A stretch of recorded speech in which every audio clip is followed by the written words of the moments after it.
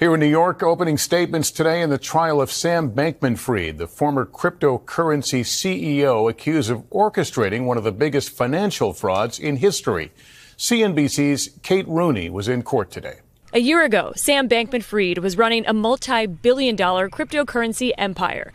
Today, he sat in a Manhattan courtroom as opening statements began in his criminal fraud trial. The once floppy-haired billionaire, known for wearing cargo shorts and tube socks, in a gray suit and tie, with noticeably shorter hair after nearly 2 months, awaiting trial in federal custody. I'm getting into crypto with FTX. You in? The 31-year-old founded and ran FTX, endorsed by several A-list celebrities, which at its peak was one of the world's largest cryptocurrency exchanges. But the company imploded late last year. Today, the government describing that empire as a house of cards. Prosecutors alleging Bankman-Fried funneled billions of customer funds from FTX and used them to buy penthouses in the Bahamas, make political donations, and bail out bad bets at his hedge fund. Prosecutors told the jury he knowingly lied to customers and tried to cover up the scheme. Prosecutors know that they probably won't be able to explain cryptocurrency completely to this jury.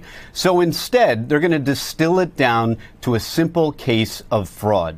Bankman-Fried has pleaded not guilty to 7 criminal counts of fraud and conspiracy. His lawyers today painted him as a hard-working nerd who was acting in good faith and made what he thought were fair business decisions, adding that it's not a crime to run a company into bankruptcy or to pay Tom Brady to be in your commercials. I didn't ever try to commit fraud on anyone. I didn't knowingly commingle funds. Last year, after FTX fell apart, but before his arrest, Bankman-Fried sat down with CNBC's Andrew Ross Sorkin.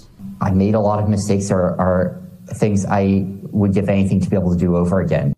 And Kate joining us now. Kate, who are the key witnesses expected to testify in this trial? Well, Lester, we expect to hear from some of the company insiders that lived with Bankman-Fried in the Bahamas. That includes Caroline Ellison. She's the ex-CEO of his hedge fund and his former girlfriend, potentially also his parents and his brother. But one of the biggest questions is whether Bankman-Fried himself will take the stand.